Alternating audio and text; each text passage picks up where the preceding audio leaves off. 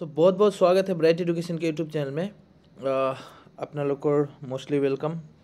सो आज लै आइसो आमी डिसिप्लिन एसे राइटिंग खिनी हेतु अलप चाइ लो आप जरा ध्यान से देख लीजिए। ये 1993, 1998, 2004, 2006, 2008, 2014 हेतु चाइ लो किमान बार आहिसे हेतु बहुत केइबार रिपीट हल। डिसिप्लिन बहुत इम्पर्टेन्ट 2023 फाइनल एग्जाমৰ কাৰণে। सो डिसिप्लिन एसे राइटिंग तो मैं दी आसो मोर लगत आसे मैं अलरेडी शर्ट करिसो आपनालोके जदि बिचारे आलु अलप डांगर करिबले हेतु लिखिब पारे किन्तु मैं भाबिसो जे जिमान केटा अदार्स मीडियम स्टूडेंट हिहतर अलप प्रॉब्लम হয় मुखस्थर कारणे बाय हार्ट करिबले सो हे कारणे मैं अलप शर्ट करि दिसो। सो आसे मोर लगत मैं दी आसो एटु अलप चाइ लबो किमान इम्पर्टेन्ट हेतु बहुत किमान सालत आइसे 293 और आको 98 आइसे 2004 6 आइसे 8 और 14 आइसे। So very very important essay writing discipline खिनि इयात मोर लगत आसे फिजिकल एक्सारसाइज एंड डिसिप्लिन।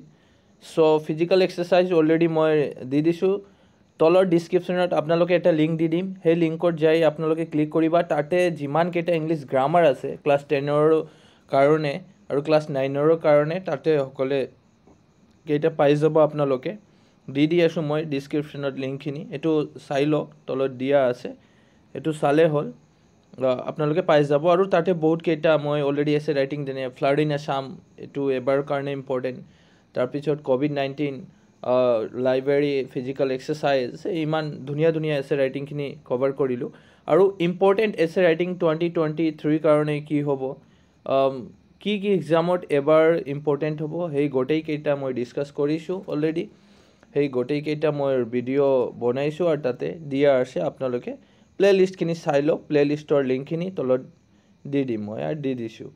এতিয়া ডিচিপ্লিন কেনেকৈ লিখিবা এইটো এক্সামত কেনেকৈ লিখিব লাগে অলপ চাব বহুত ধুনীয়াকৈ introduction so very important starting point introduction আপোনালোকে দিব লাগে আৰু ইয়াত যেনেকা ইয়াত মেনশন কৰিছে কেনেকা আছে ইন্ট্ৰডাকশ্যন ডট পইণ্ট দি ইয়াত আপোনালোকে ষ্টাৰ্ট কৰিবা।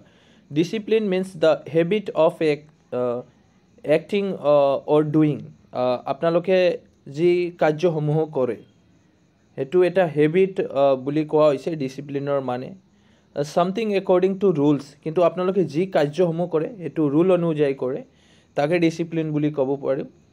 Simply the habit of acting or doing things weighing the rules of called discipline it is such a great এইবিলাক মই অলৰেডি ইয়াত দি দিছোঁ এক্সপ্লেইন আৰু নকৰিম মই অলৰেডি শ্বৰ্ট কৰিলোঁ তাৰ পিছত এইটো ইমানলৈকে লিখিবা কাৰণ লাগিব ইন্ট্ৰডাকশ্যন তাৰ পিছত ইটছ নেচেচাৰী এইটো লিখি লওক আপোনালোকে it's necessary discipline is the very necessary is very well of a human life. It is necessary in very places like the home, school, playground or in a society or in the army etc etc. That's very important is necessary মানে महत्वपूर्ण বুলি ক'ব পাৰো গুৰুত্বপূৰ্ণ কিয় বুলি ক'ব পাৰো কিয় দৰকাৰী হেতু তাতে মেনশন কৰিছে। A home is a place where the child learn the first lesson of discipline. আপোনালোকে জানে সৰু ল'ৰা ছোৱালী প্ৰথম ডিসিপ্লিন কত শিকে এটো ঘৰৰ পৰাহে শিকে এটো ইয়াত মেনশন কৰিছে। There can not be the any pace and happiness in a family if there is no discipline. All the members must obey the head of the family. Parents should teach the children about the discipline. হেতু খুবই দৰকাৰী ঘৰৰ যি পেৰেন্টস বিলাক আছে আৰু ইয়াত বহুত ধুনিয়াকৈ মেনশন কৰিলে কি ঘৰত যদি আপোনালোকে শান্তি বা হ্যাপিনেস না থাকিলে এটো ডিসিপ্লিন নহয় কাৰণ ল'ৰা ছোৱালী সৰু ল'ৰা ছোৱালী ডাঙৰক চাইহে শিকে শিক্ষাটো গ্ৰহণ কৰে এইকাৰণে ডাঙৰক ভালকে ব্যৱহাৰ কৰিব লাগে ডিসিপ্লিনটো ডাঙৰৰ ওপৰত নিৰ্ভৰশীল ঘৰৰ যি পেৰেন্টস বিলাক কেনেকা ডিসিপ্লিনত চলি আছে এই ল'ৰা ছোৱালী ঠিক তেনেকাহে শিকিব। This very important part of discipline A home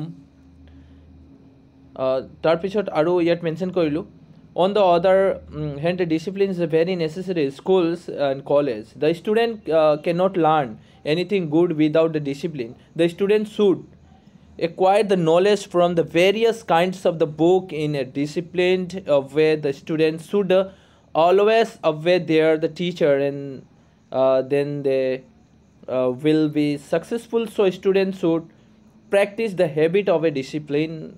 বহুত ধুনীয়া মেনশ্যন কৰিছে ইয়াত, আপোনালোকে লিখিব পাৰে। স্কুল কলেজত যদি ডিচিপ্লিন নহ'লে আপোনালোকে কেতিয়াও শিক্ষা গ্ৰহণ কৰিব নোৱাৰে। बहुत दुनिया के मेंशन कोई से और बहुत ही अच्छी यहाँ पे मेंशन किया गया है। सो आप लोग ज़रूर लिख लें इसको, ठीक है। तो इसके बाद मैं बस इतना दूर ही कवर किया था, क्योंकि ऑलरेडी मैं ये भी देखने को मिला कि 150 वर्ड के अंदर ही लिखना पड़ता है। सो मैं 150 वर्ड आने तक मैं छोड़ दिया, आप लोग लिख सकते हैं और कुछ, लेकिन मैं इतना दूर छोड़ा हूँ, ज़्यादा नहीं। मैं इमानলৈকে দিছোঁ, তাৰপিছত এইবিলাক মই বাদ দিছোঁ, আপোনালোকে দিব পাৰে, বহুত ধুনীয়া কিন্তু কনক্লুজনটো লিখিব লাগিব। দিছ ভেৰি ইম্পৰ্টেণ্ট পাৰ্ট অফ এ এছে writing. The conclusion is must B important, এইটো লিখিবই লাগে। There is proof that the practice makes a man perfect. So we should practice the habit of a discipline. Discipline is like an ornament to a man, so we should try to be disciplined. एटू लिखिबई लागिब आपनालोके। Conclusion माने आपनालोके हिंदी में कहा जाता है उपसंहार। एतिया अखमियात मैं कब নোৱাৰো कनक्लूजनक कि बुली कय, किन्तु एटू लिखिब लागे। सो इमानলৈকে আছে। আৰু যদি আপোনালোকে যদি ভাবি আছে যে না আৰু অলপ লিখিলে ভাল হ'ব, তেনেহ'লে লিখিব পাৰে। In the play ground discipline is also' equally necessary, এইটোও লিখিব পাৰে। The players should always অবে the rules of the game and they should অবে the captain. If the players do not no' about the discipline, not match can B the played by them. They should also obey the umpire or the referee, ठीक है, referee.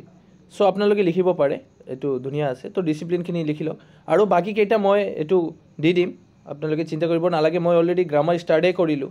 এতিয়া story ৰাইটিংখিনি দি দিছোঁ। Story writing বহুত important. Story writing সেইটো 6 মাৰ্কৰ দি দিছোঁ। তাৰপিছত হ'ল আপোনালোকে ছাবটেন্স ৰাইটিং, সেইটোও দি দিছোঁ। এইটোও 6 মাৰ্কৰ আহে এক্সামত, এইটো দি দিছোঁ। তাৰপিছত কাৰেক্ট টেন্সখিনি দি দিছোঁ। তাৰপিছত ভকেবুলাৰী সেইকেইটা দি দিছোঁ। এতিয়া বহুতকেইটা মই এছে ৰাইটিং দি দিছোঁ, আৰু হিন্দী গ্ৰামাৰবিলাক অলৰেডি দি আছোঁ। ক্লাছখিনি ৰেগুলাৰ চলি আছে।